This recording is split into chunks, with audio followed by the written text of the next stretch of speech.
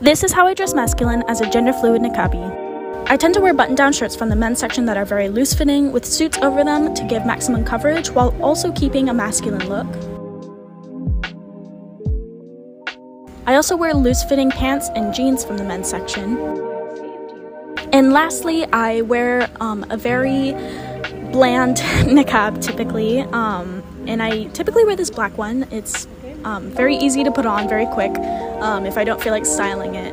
And it still makes me feel a bit masculine because it kind of brings out my shoulders. But yeah, that's basically it. Bye!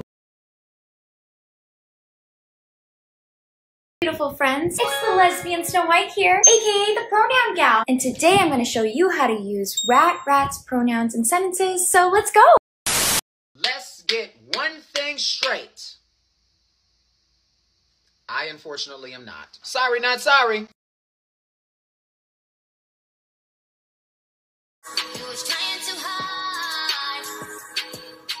I'm not here living though, I'm not here living though. Excuse me. Hello. I couldn't help but notice that you have a name. Well, doesn't everyone? One that you're not really using. Oh, my dead name. Yes, a dead name. That's what they call it in the human realms. Yes. What about it? If you want, I can take care of that for you. For real? You'd never have to deal with it again. Oh, that's a relief. I actually have it right here. Really? Yeah, here you go.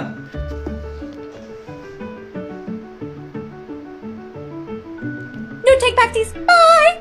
Have fun with it, I guess.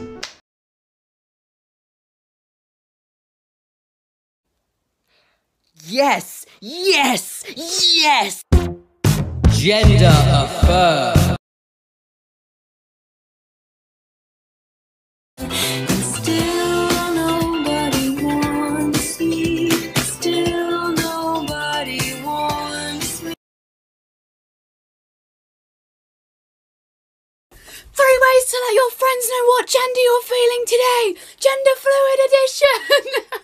PSA that you don't have to do any of these, are just things that I do. 1. Pronoun bracelets. You can get different coloured bracelets with different pronouns on. For example, this one says she, her, this one says he, him, and this one says they, them. The colours also correspond to how I'm feeling, so black usually goes with my black male outfits.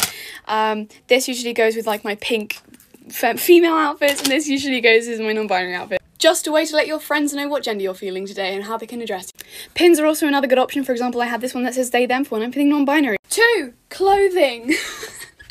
Personally, I present very typically masculine when I'm feeling like a guy, and I present more ambiguously when I'm feeling like a non-binary, and when I'm feeling like a girl, I usually wear loads of pink. But anyone can wear anything that they want to, and it doesn't necessarily depend on gender. And finally, letting your friends know. Just tell them.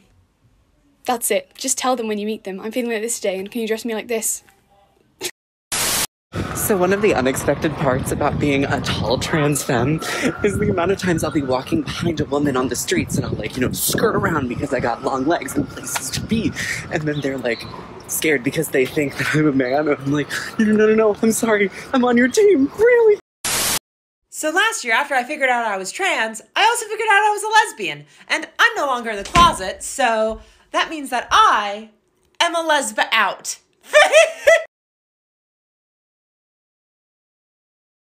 Love yourself today, cause baby, you were born this way. No matter gay, straight or bi, lesbian, transgender life, I'm on the right track, baby. Do non-binary people want to be called handsome or beautiful? Neither. I am a handful.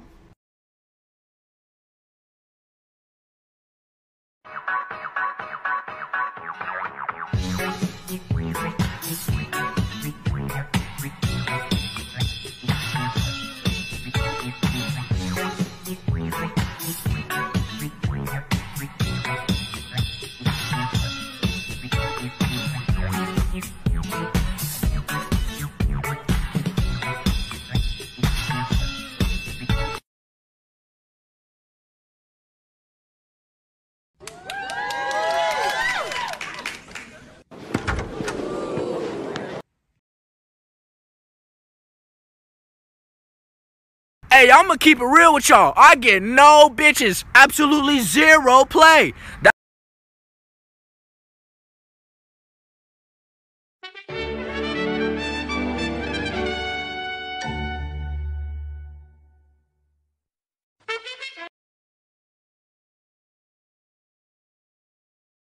I'm non-binary, and this is why I use this abbreviation and not this one. ENBY, or NB, is actually a phonetic pronunciation of NB for non-binary. So then why don't I just use NB? Because NB originated from the Black community to mean non-Black.